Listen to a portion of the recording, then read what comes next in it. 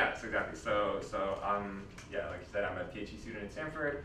And all this work I'll be talking about is joint work with my advisor, Percy. And I also just like to give a shout out to some of my other great collaborators, Pranav and Braden, also at Stanford. So this talk is all about reading comprehension, and in particular, reading comprehension question answering. So just an example, so this is the type of stuff I've been reading about since I'm new to Seattle this summer. Might pull up Wikipedia and read about the San Juan Islands, for example, which are famous for their orca whales.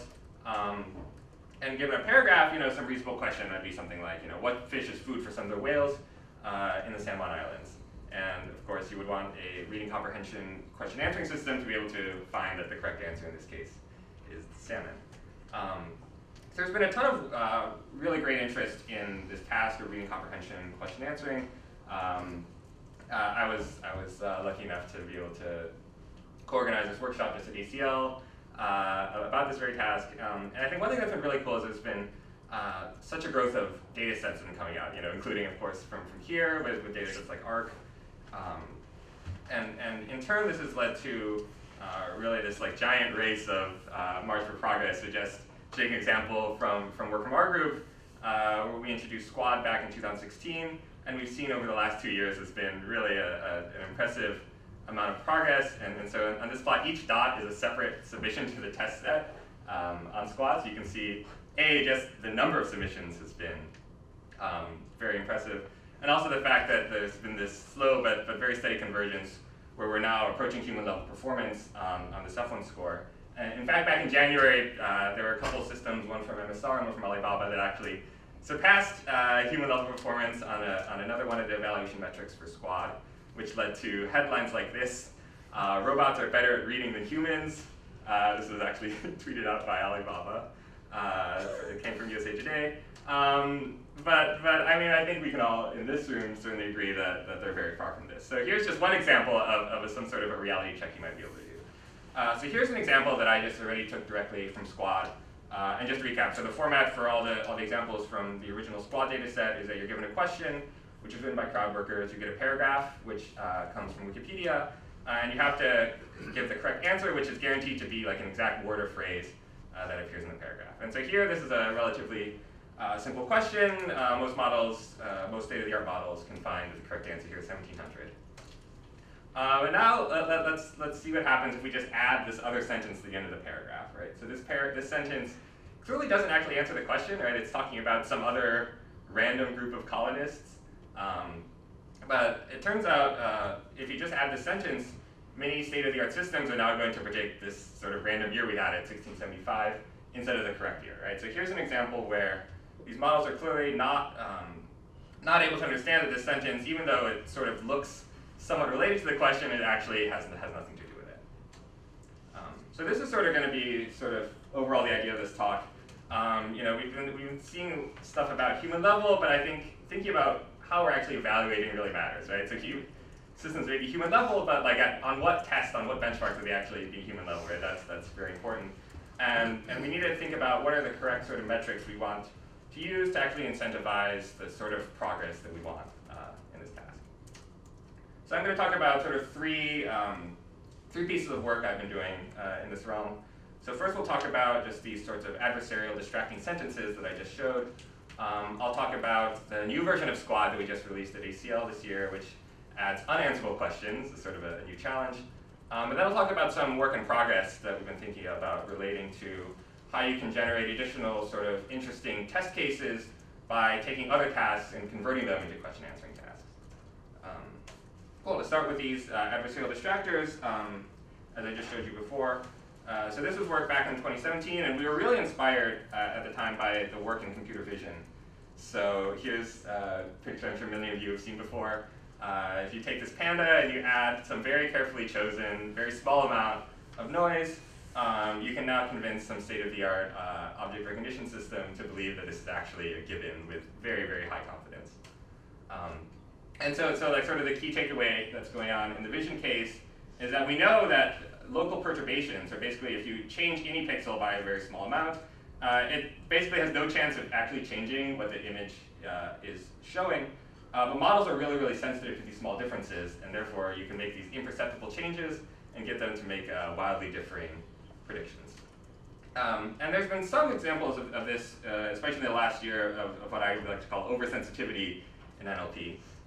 So there's character level attacks you could do, like, okay, maybe let's try to change one letter and introduce some weird typo, but we'll pick that typo in a way that now the system maybe got the original question right, but this new question wrong. And there's also been a lot of interesting work that's using various paraphrasing techniques, especially via back translation from machine translation algorithms. So for example, if you change what to which, sometimes that can make the systems give a different answer. Or maybe you can paraphrase more syntactically, right? So if the system got the original question right, if you sort of flip these two clauses, maybe now it'll get screwed up. But I guess what we're getting at in these distracting sentences, I guess this other phenomenon, which is that unlike in images, actually most local perturbations do in fact alter semantics, right? So if you think about just if you change one word of a sentence, most of the time that will actually change what that sentence is saying. So this isn't really an oversensitivity story. I would say it's more of what we call an overstability type of story. So you can imagine that we might have a sentence here that actually does answer the question, and then we just change one or two words to words that, if you might think, for example, in word vector space, these antonyms might be close together, these different proper nouns might be close together, but the model is overly stable to the fact that, like, even though these words are kind of related, the sentence now means a completely different thing from that sentence before. Okay, so now I'll just go into a little about how actually did we construct these distracting sentences. And we'll start with, again, the case we just saw, which is these grammatical distracting sentences that we just append to the end of the paragraph. So the algorithm is, in fact, very simple. It's basically a high level. We just have some rule-based system that takes a look at the question and the answer and tries to guess, what is a sentence that might look like it answers the question, but also make sure that it doesn't actually answer it. Okay, so the first and sort of most important step is we just change entities, numbers, and also replace antonyms with other antonyms that are found in WordNet. And so this basically generates now a new question, which again looks similar to the original, but means something different.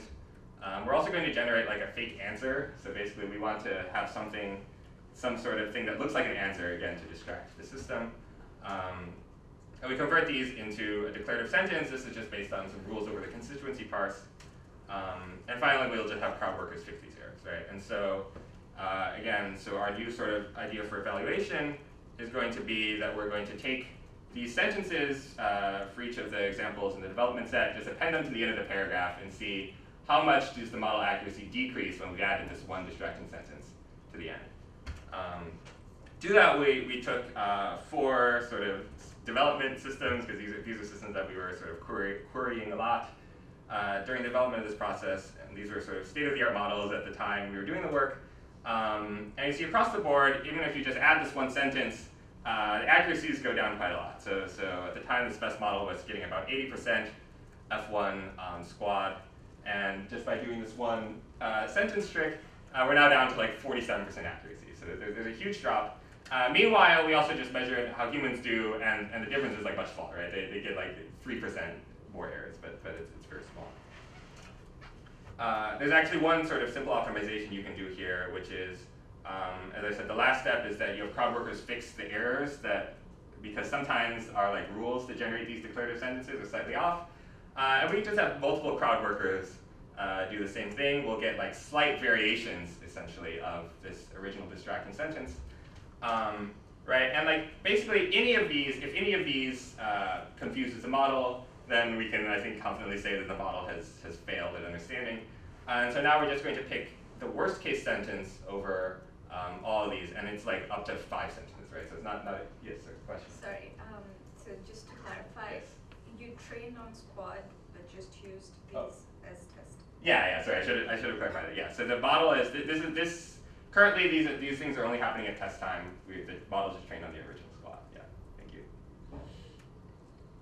Okay. Okay, yeah, and so we see that once you do that, now we're looking at accuracies in the mid-30s or something, coming down from the original 80%.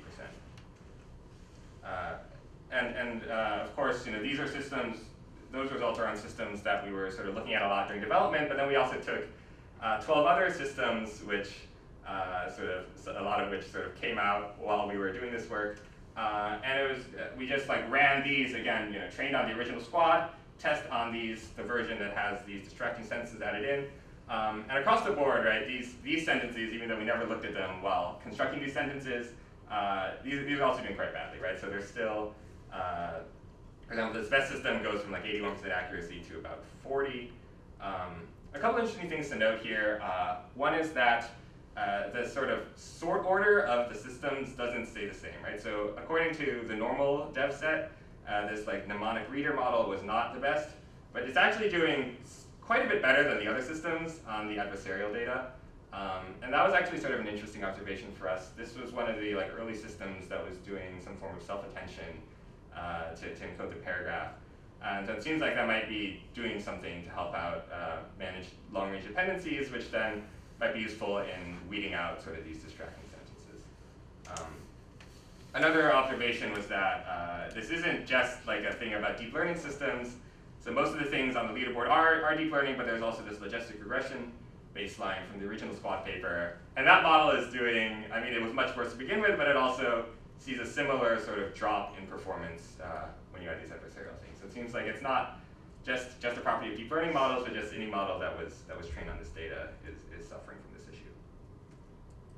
And in fact, even if we go back, as I said in the beginning, there were some models from earlier this year that were able to match sort of human level on the task, and even those are sort of doing much worse adversarially. I was just wondering what the number in the bottom right was, because you were standing in front of it. Sorry. Oh, sorry. They're 20 feet. Okay, thanks.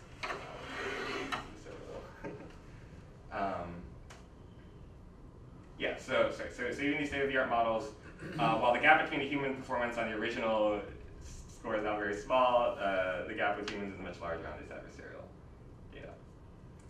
So like, what's going on here? Like, this was like, I think pretty interesting that consistently we find that these models are weak to basically the exact same type of adversarial example. Right, all these models are in particular, they're distracted by sentences that only have a partial match with the question, right? So some of the words, like, in this example, some of the words like, declined after a year, right, are the same. And it seems like that's sort of enough for the model, and it doesn't care that these other words like Huguenot are not found in the sentence. And I think some of the answer is that like the signal, like the signal that partial matches are useful is actually there in the data.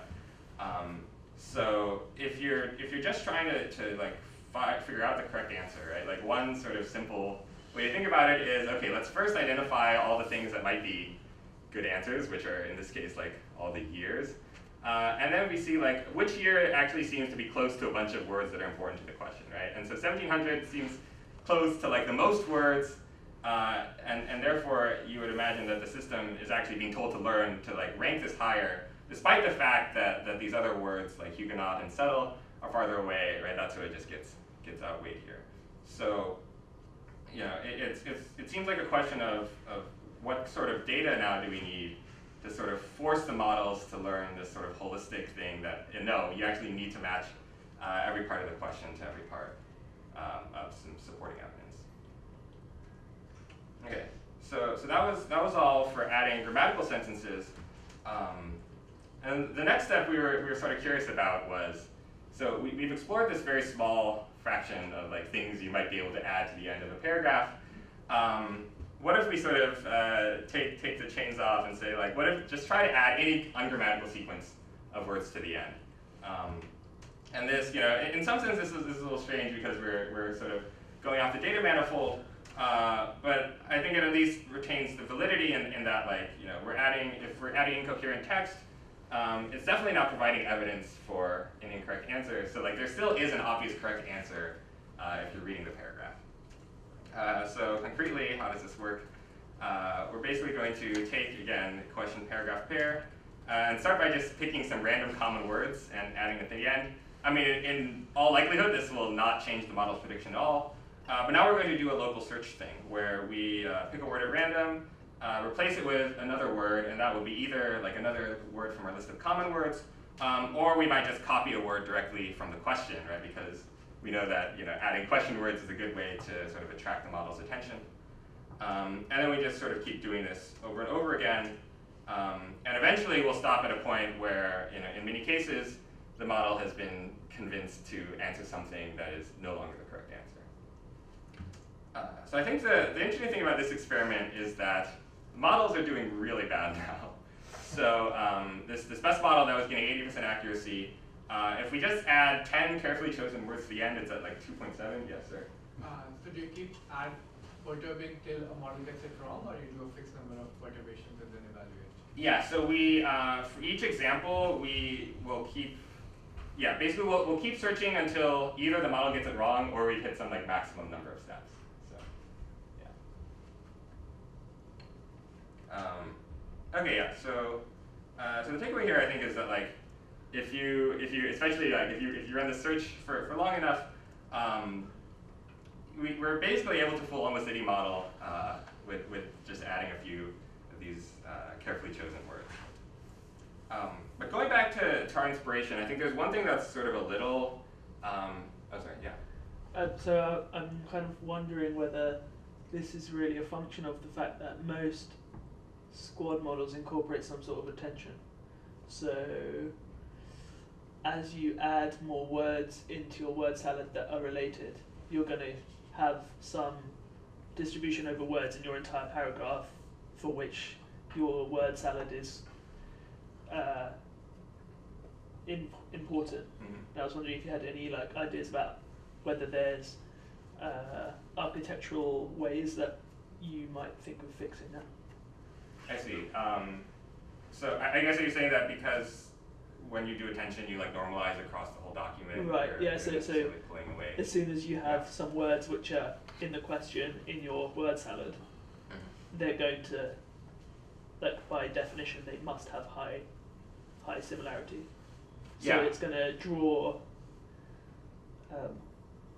And I was just that definitely makes sense. And I guess maybe a natural thing is like, what if you have like a multi-headed attention sort of thing? Yeah, or you like scale the activations from the output of your big matrix multiplication for this attention by some like perplexity score of the.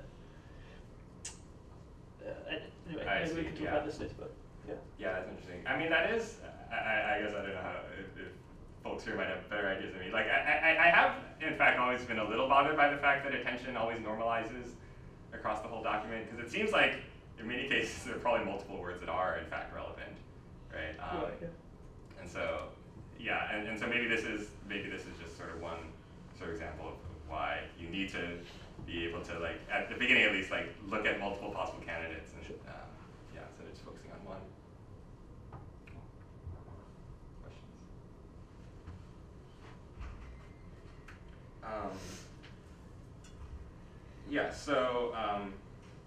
So I guess another reason why this might not be entirely convincing is if you look at like what these examples actually look like, most of it can be explained like sort of like what we were saying with the simple observation that okay, we just added a bunch of words that were in the question, and like the attention again, right? Like the model knows that question words are important. We've added a ton of question words, and therefore it sort of focuses on there and picks some answer that's near all those words.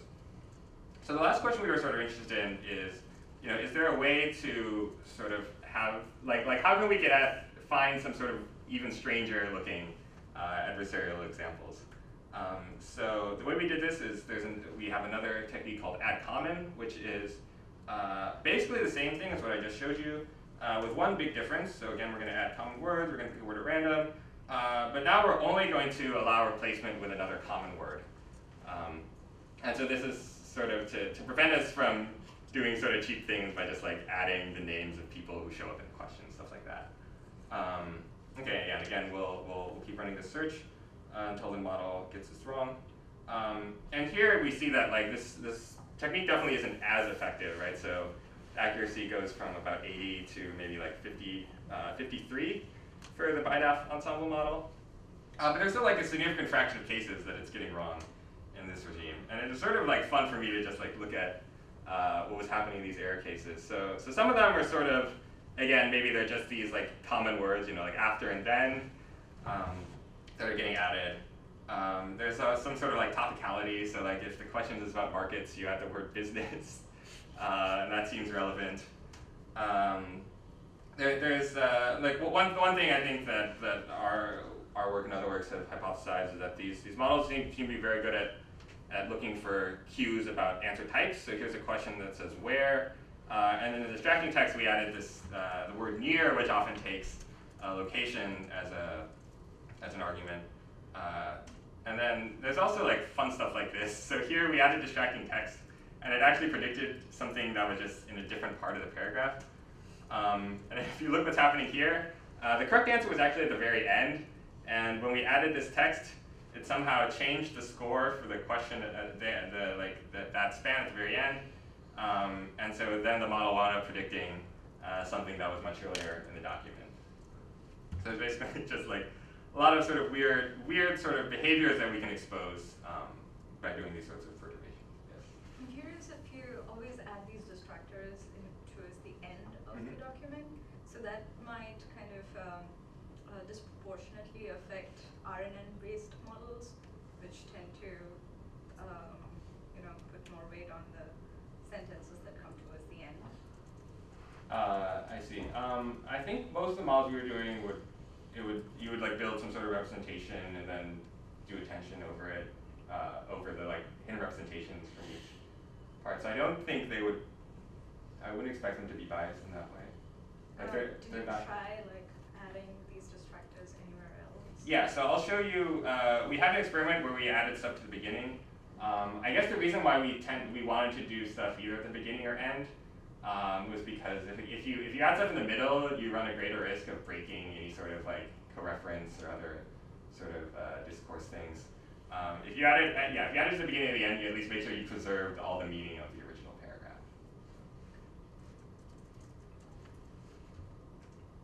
Cool. Okay, so I've talked a lot about, yes, sir. Have you tried adding this to also training set and see how the results? Yeah, so we're going to do that right now. Okay, yeah, so exactly. So I talked a lot about how to break these systems. What can we do to actually try to fix this? And like you just said, one natural thing to try is, okay, we can also add these sorts of things at training time. All right, so here's what we're going to do. I'm going to run this whole add sent pipeline from before that generates these distracting sentences. Because we're doing out a whole training set now, we're not going to do this final step of also crowdsourcing to like remove some errors, but this is still like a pretty good approximation of the types of adversarial sentences that will be seen at test time. And then we're just going to add, basically augment the training set with examples that have the paragraph with this thing appended to the end.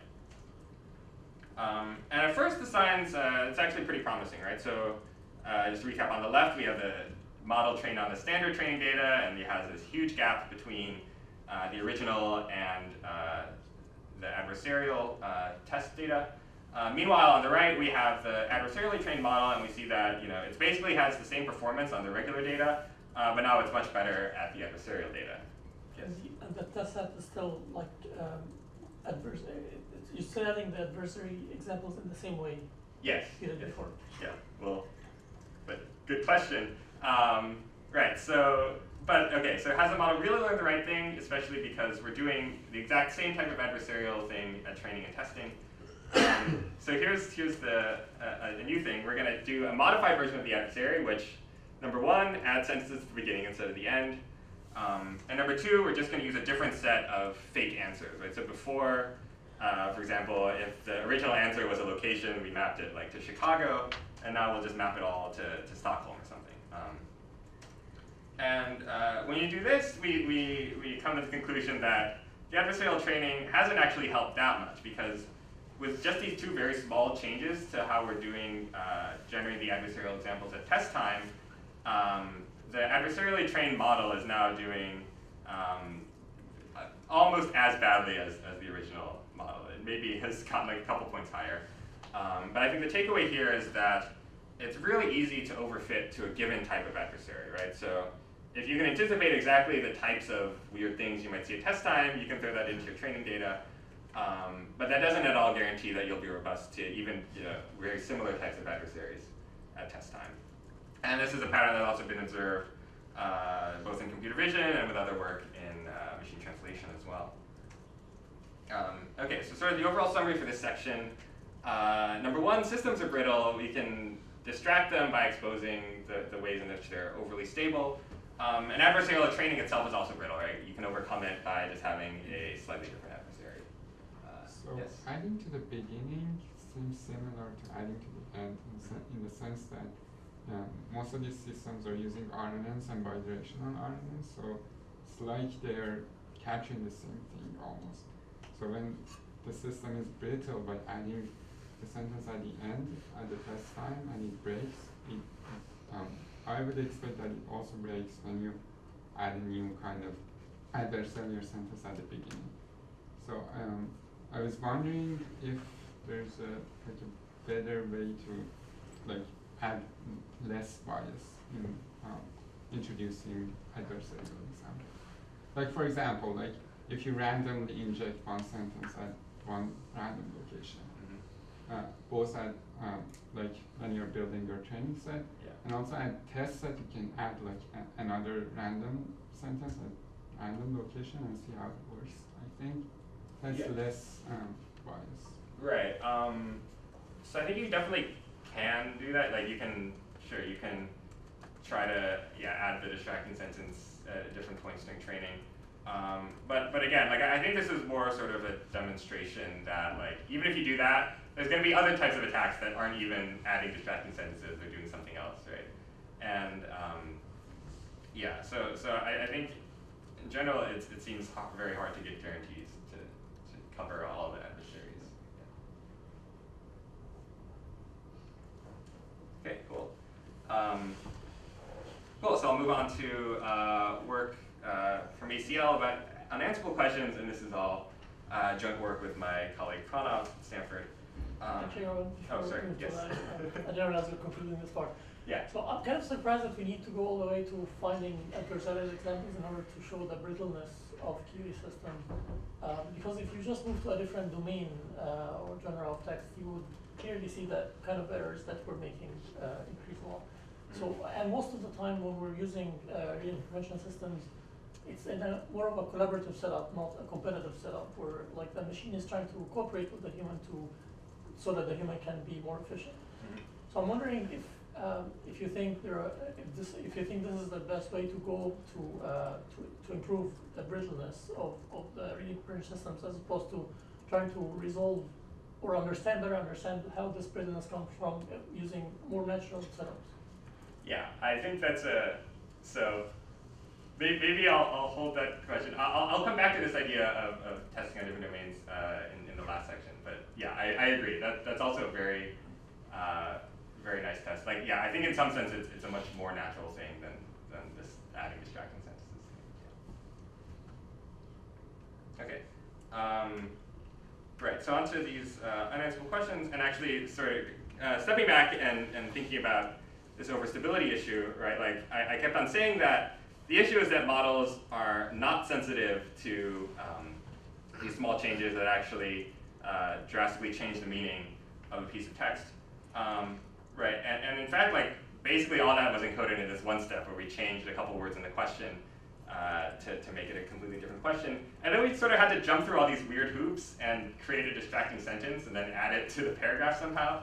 And that was all because in the original Squad data set, right, every paragraph was guaranteed to have a correct answer, right? So if we just asked, for example, the question that's boxed, that would just be an invalid input, right? The Squad system just has no way of even knowing that this question, is irrelevant to the paragraph that it was given. And so, in fact, we decided to try to address this issue with Squad 2.0. So this is the new version of the Squad data set, and what we've added is we've kept all the original answerable questions, what city is the capital of Victoria, but now we've also crowdsourced a bunch of unanswerable questions, which look similar to the answerable ones, right? So, for example, the question, what city is the capital of Australia, looks very similar to this question that's answerable, but in fact, the paragraph doesn't say what the capital of Australia is. So the model, again, when given the original question, should just say Melbourne. When it's given this new question, it should be able to output a special token that says no answer here.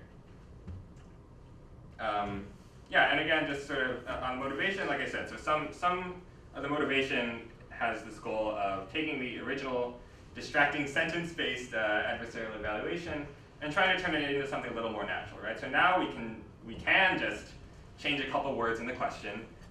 We've changed the correct answer from 1700 to no answer, but if we really believe that the systems are overly stable, they will continue to predict 1700. And I guess the other sort of interesting thing when you're adding unanswerable questions, I think it opens the door for a lot more ways you can sort of frame other tasks as question answering. So there's a nice paper from Levy et al. That did this for relation extraction. So if you're trying to sort of populate a knowledge base of who was educated where, you can turn a lot of these queries into questions, like Albert Einstein was a student at what school. You generate this paragraph which says, and you retrieve a paragraph, let's say from the web, and in some cases, right, that paragraph actually will contain a valid answer, and so everything is good. But sometimes, in many cases for relation extraction, you're going to find these candidates that don't actually that don't actually have the relationship between the two entities, and you need to be able there again to have the model say, no, this is not actually an instance of the relation. Cool. So I'll go briefly through what we did to collect the data set. Just like in the original squad, this is heavily based on crowdsourcing, and we're also going to make use of the fact that squad 1.1 is just sort of sitting around and reuse it. So we're going to take all the same paragraphs from squad, and we're also going to take actually the original questions from squad, and we'll show both of these to the crowd workers. And so the reason we might show these original questions is first just for them to sort of get a sense of like what are even like reasonable questions to ask. And also I think this naturally sort of biases the process towards them writing questions that are similar to the answerable ones, which is kind of what we wanted if we're trying to get at this overstability issue. So the crowd workers write some new questions, like this. And we also ask them to make sure that there is what we call a plausible answer for each question. So what that means is that there has to be some span in the paragraph that sort of like type checks with the question, right? So the question is asking how populous is something, and like second largest is a reasonable string there. And the reason we do this is to make sure that the models can't sort of cheat by saying that, oh, nothing even looks like it could be the answer to this question, therefore like it's obviously not answerable, right? We want to force the models to do more work there. Okay, so just in summary, we've collected about 150K, we're now at 150K total examples. And we have about a 50-50 split at test time of unanswerable and answerable questions. To give you a sense of what sort of phenomena show up in this data set, some of them are maybe things you might expect, so things like antonymy show up, and things where you have to swap out, where like the question is swapped out one entity for a different entity. And there's also sort of a tail of kind of interesting things. So one thing that we see a bit is these sorts of like subject-object reversals, other syntactic rearrangements, right? So here, the paragraph says dendritic cells are named for the resemblance to neuronal dendrites, and then the question sort of flips it and asks what is named for the resemblance to dendritic cells. And then you have even fun stuff like this. So there's like a building that has an Olympic-sized swimming pool. Does that imply that athletes train there, like Olympic athletes train there? Like maybe, right? But it's not actually entailed. So this is again, this question again is not actually answerable. Okay, so so as you saw, there are some sort of like trick questions in the data set. So we wanted to make sure that this is still doable by humans. So we just got votes from we had basically crowd workers do this exact same task. They were given again the same mix of answerable and unanswerable questions. And they actually can do quite well. So we did have to get the best results. We did realize that it was better to sort of pool multiple people and have them do like majority vote, because it's easy for any one person to sort of get tripped up by some of these trick questions. But I think it's a demonstration that humans can do very well in this data set if they're being careful. Okay, so now that we've seen how these yeah, sorry, now that we've seen how humans do, we took some systems, including, well, I guess it's all stuff from here. we have the BIDEF model, we have the document QA model, and we have also the version plus Elmo. And so across the board, for our baselines, we see that these models, even though they're doing very well on Squad 1.1, when we have them do Squad 2.0, and even though they're equipped with the ability to also predict like no answer, they're doing significantly worse here compared to humans.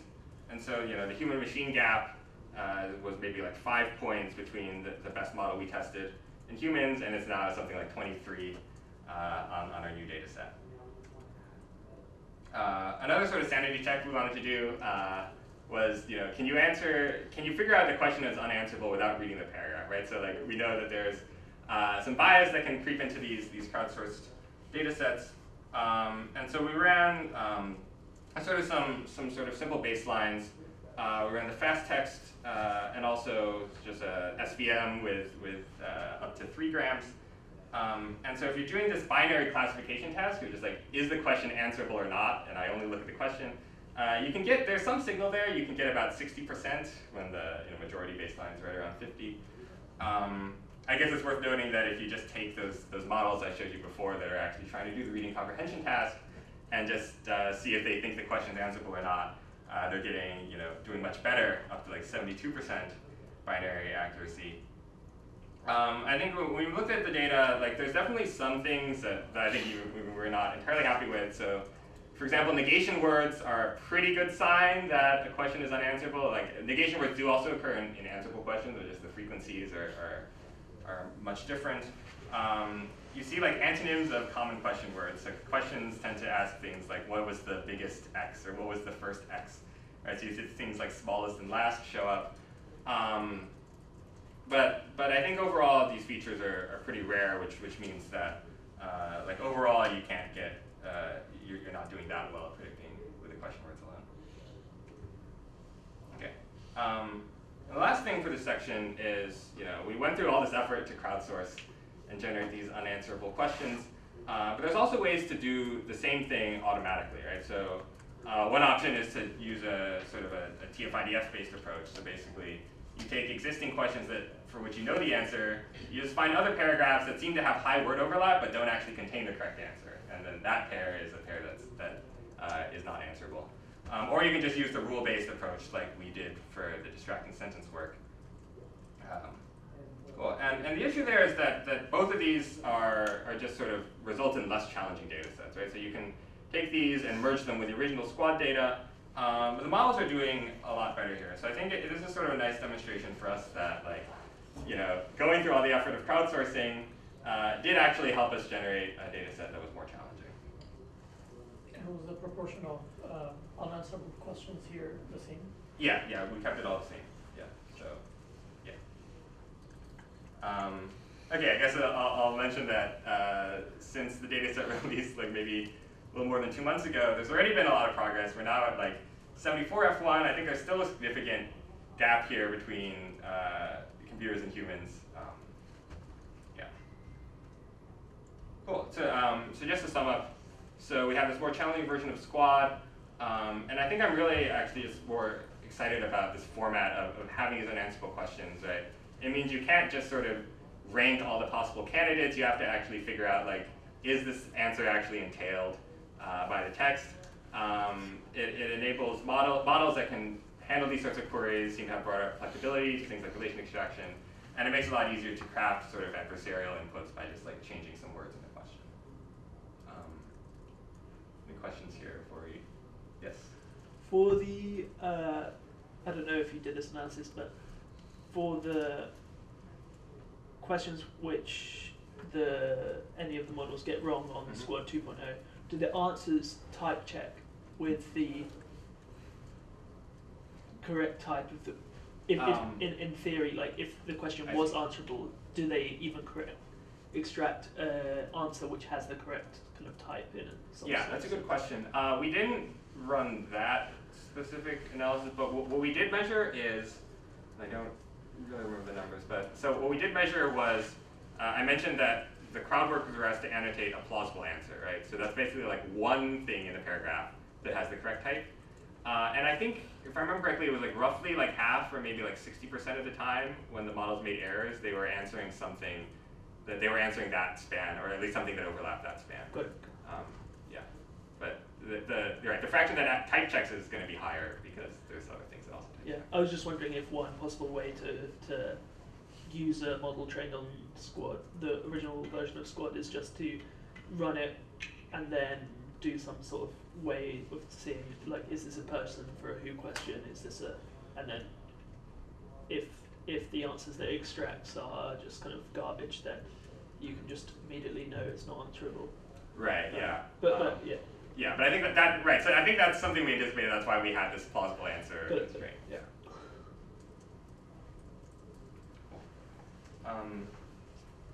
All right. So on to this is sort of more sort of work in progress stuff, and also is joint work with another great collaborator, Braden. He's also at Stanford.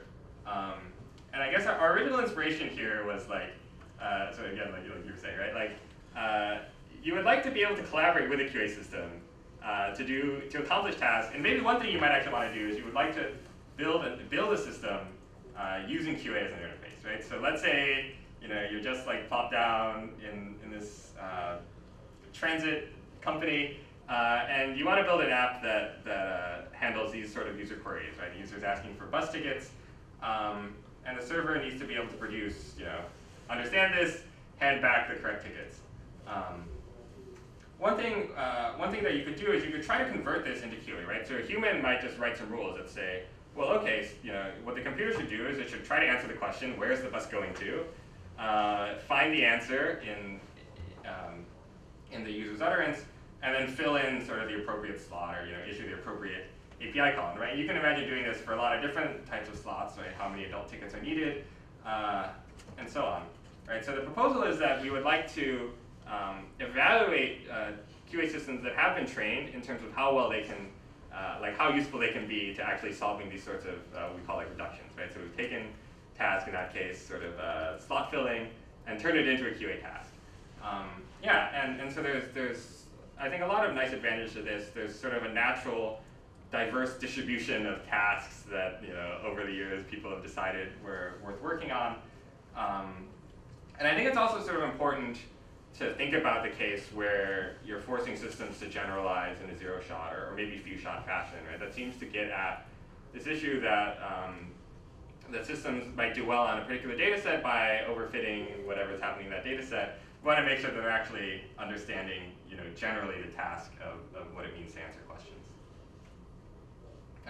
Okay, so concretely, we made reductions for 3 different domains. Well, actually, we really made 2, because one of them was made for us. This is the relation extraction stuff again.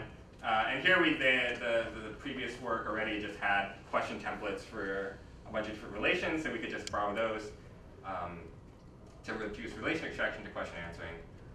We also did slot filling on ADIS. So here the task is, you're given an utterance like this, and you're trying to output this list of slot value pairs. And for any given utterance, many of the slots will probably not actually be mentioned in the utterance, right? So again, this is where having a model that can say no answer is very important.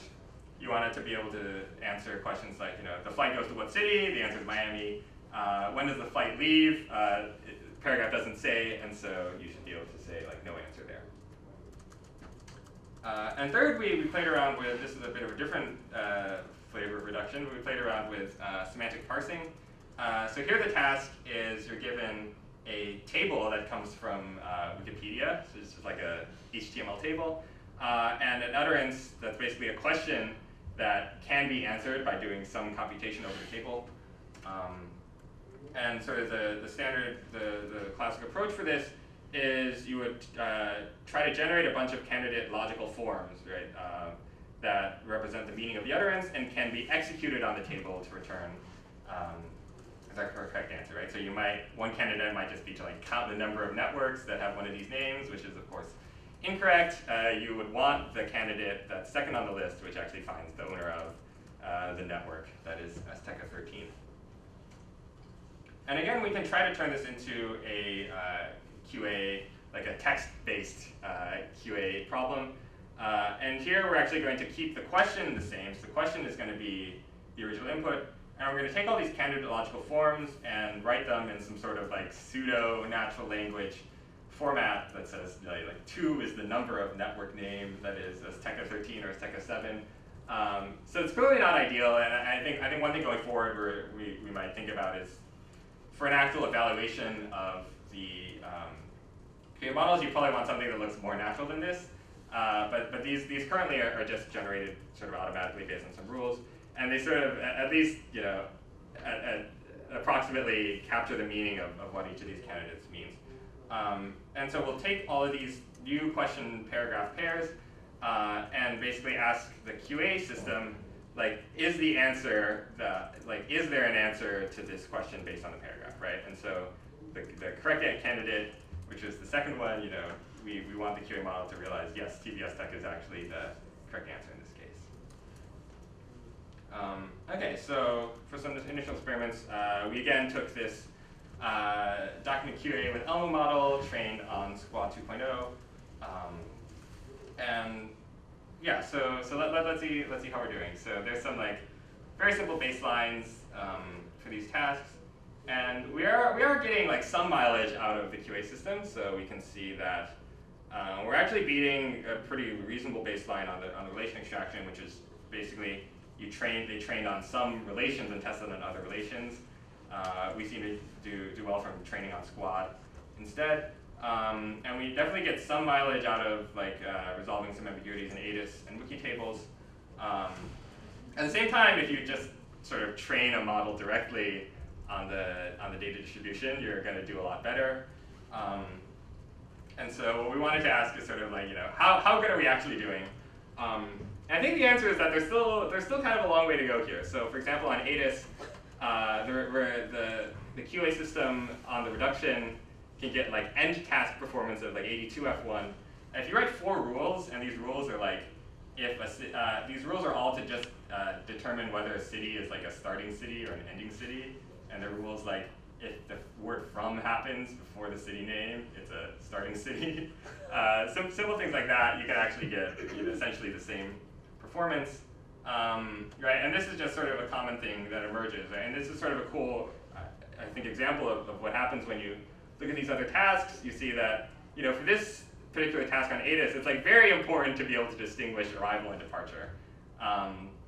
And sometimes the QA model can do it well, but it's not really, it seems like it also makes some just inexplicable mistakes sometimes, right? So here, the paragraph says, list times for flights that are leaving after 6, but then the model predicts that the answer to when does the flight arrive should be 6. So stuff like that, which, yeah, like, maybe certainly like in data sets like Squad seem less important, but if you try to apply it here, it's suddenly very important. What's the fraction of no answer on these tasks? It's probably much higher than 50-50. Yes, for this it is much higher than 50-50. I guess I will. Yeah, so I guess there's some details here. So actually, how we made the system, like we also wanted to account for the fact that like the data has a certain way of annotating like which are the correct spans. Like you should annotate the city and not like from city or something like that. And so we actually just like pre-computed a bunch of spans in the paragraph that were like possible answers, and then used the model to sort of rank for each of those possible answers, like which does it make more sense as the answer to the arrival city or like the departure city or something. Yeah. So it was, yeah. I guess the point is that it was just a slightly different setup. But yeah, you're right. There's a lot of things that are not answered. So how do you do the training for these reading comprehension systems? Or do you use first Squad and then fine tune, or do you not use Squad anymore? No, we only use Squad. You only use so Squad. that's the thing, right? So we wanted to. I guess the argument we were trying to make was that like the true test of understanding is if you can do if you can do zero-shot generalization. Practically, probably fine tuning makes sense, and that's something when I go back to Stanford I want to play around with more, because it was sort of stuff we were working on right up until I came out here. Yeah, definitely. I think practically you can probably assume you can fine tune on, I don't know, like a handful of examples at least. Yeah, and I imagine it should actually help quite a bit. I don't know how many. I guess it'll be interesting to see like how many examples you need to become competitive with like real systems. This means the comparison you did before is very unjust to this. I agree. Yeah. Which is yeah. Like in some sense, this table is like completely unsurprising. It's like we beat some dumb baselines and we were worse than the real systems that were optimized for this task. And so that's why I'm trying to go into understand a little like what are basically some better points of comparison. So for here, it seems like, well, if you write 4 rules, you're actually doing about as well as the QA model. And then for relation extraction, what we did to sort of get a better sense of a reasonable baseline is I actually took, these are sort of the 5 relations within this data set of maybe like 100 some relations. These are the 5 relations that the QA model is doing the best on. And for each of those, I just wrote some rules. So in some cases, like if you're detecting native language, you can just have sort of a dictionary, so like a list of known languages, and then predict that language if you see it, otherwise don't predict anything. For other things like author, there was just like a few regex patterns. I think at most like 5 for each of these that are like, title, comma, written by, and so on. Again, it seems like, you can get pretty far, and in most cases farther, by just writing a few of these rules than using the QA system, right? So I think, again, this is maybe a more fair comparison, and also points to some definitely room for improvement on the QA side. One thing that we found that consistently popped up was that the QA model would sort of over-trigger on things that were sort of seemed somehow related, but weren't exactly, right? So, for example, for the relation of like who is someone's mother, you have things like, this is maybe a hard case where Thomas Rolfe married someone who was the daughter of someone else, and so the model predicted his wife's father, I guess. But then there's also stuff like this. So, who's this person's mother? It actually answers like her twin sister. And this is disappointing because like the person's mother is in fact further down, but I guess it's like farther away from their name. And then there's stuff like this, right? So then it predicts the husband. So it seems like what's happening, and I think I saw this in a few of these different relationships that involved families, for instance, that like all these terms are sort of somehow related, definitely co-occur a lot, and so the model is sort of getting mixed up as to what exactly defines a mother versus a husband, and so on. Cool. Yeah. So just to wrap up this section, evaluating on these sort of reductions, I think it's interesting because it yields this very natural distribution of QA problems. Currently, with the QA systems we have, if you just pre-train them and try to generalize zero-shot, they're not doing as well as maybe some regexes. But I think going forward, I think there's a lot of interesting room for both thinking about just how to do better training procedures on more data, and also fine-tuning, like you said, to tasks. And I think one sort of interesting thing that I'm curious about is, what if we just have like a really big suite of these tasks, and you actually have tasks that are hidden away in some sort of test set, and the test is like, how can you zero-shot generalize to these tasks that you haven't even seen before? Cool. So I'll just see in the last few minutes, I'll just quickly go over some ideas for future work we've been thinking about. And so going back to the earlier discussion of like, if you want to build a dialogue system, you can convert it to QA. I guess there was one thing that was sort of missing from that picture, which is that there's actually a human in the loop who can be writing these questions and sort of adapting the questions to what the QA model is good and bad at, right? So let's say you're trying to do relation extraction for some like random U tail-ish relationship for which you don't have any data, right? So like what lake was created by some dam, for instance. Right, so you would write this question, run it on a bunch of Wikipedia articles, let's say, and the computer will give you back predictions, right? And maybe you decide, okay, that was a good question, but there were some things I missed, so maybe I'll try to write some other question like this. But then there's this nice sort of feedback loop, right? So maybe this question is just like, for whatever discoveries are structured in a way that the QA model is bad at handling. You decide this is a bad question, you remove it. And then on the flip side, maybe the first question was good, but it also over-triggered on things that weren't even lakes, right? So maybe it started answering like the river that the dam is blocking instead.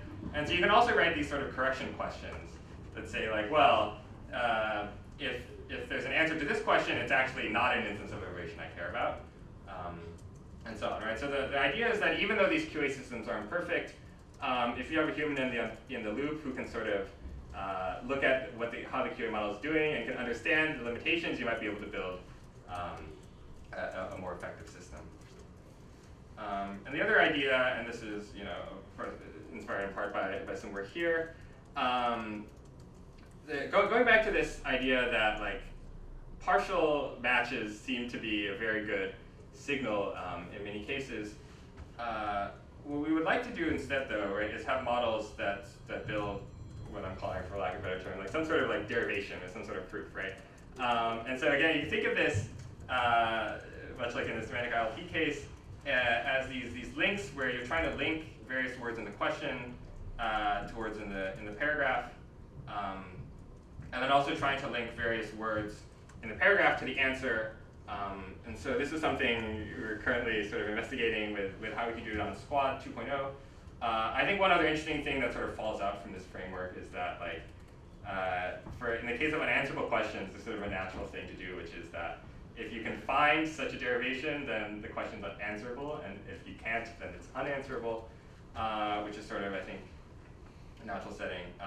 And also trying to figure out, like, is there a way to like automatically learn what sort of associations are good, or maybe is it better to rely on sort of pre-made annotations from off-the-shelf systems, or maybe some combination. I think these are all things I'm very interested in, but hopefully the end goal is some model that is less prone to these sort of overstability issues because it actually looks at all the words in the question and tries to find evidence that all of them are sort of being satisfied.